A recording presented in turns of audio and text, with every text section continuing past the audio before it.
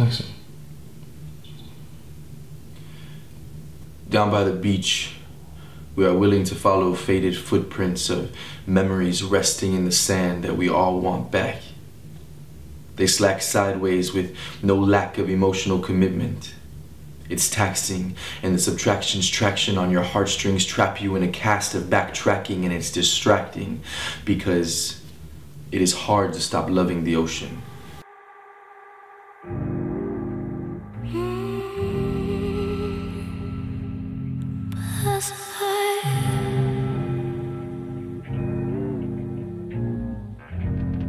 Even after the lips of your toe tips kiss the breaking waves, it leaves you gasping, feet cold, drowning in the newfound quicksand like another's arms.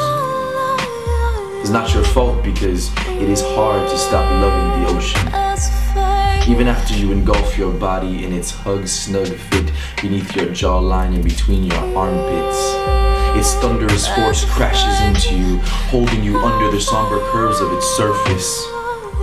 A violent, merciful wonder, for you're only ever treading in 175 centimeters of brown eyes, brown hair, and water weight. It's hard to stop loving the ocean.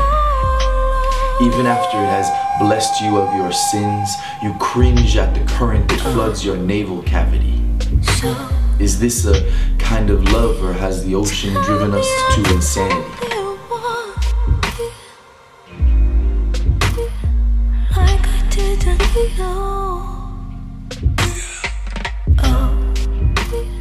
So tell me you're the one that I can call, even if you won't.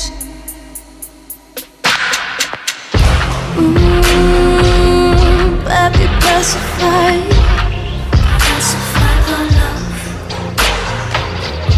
Won't you clarify?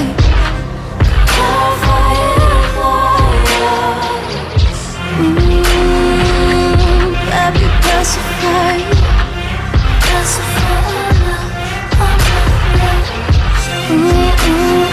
Won't you clarify?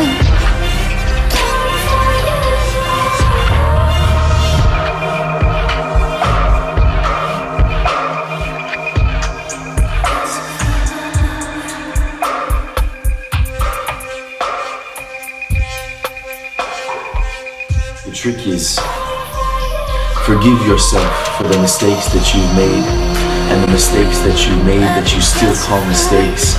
And the fact is, understand it takes a long, long time for it to happen so fast.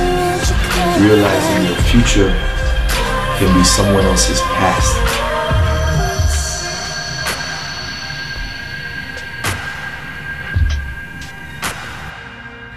Baby, pacify.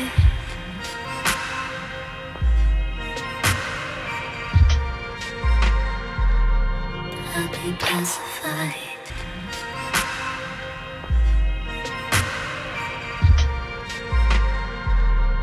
Baby, pacify.